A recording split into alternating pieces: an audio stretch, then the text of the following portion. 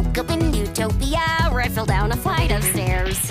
Broke my leg, but luckily the newts have free public health care. So then I became a loyal ranger, and I fought this creepy cult.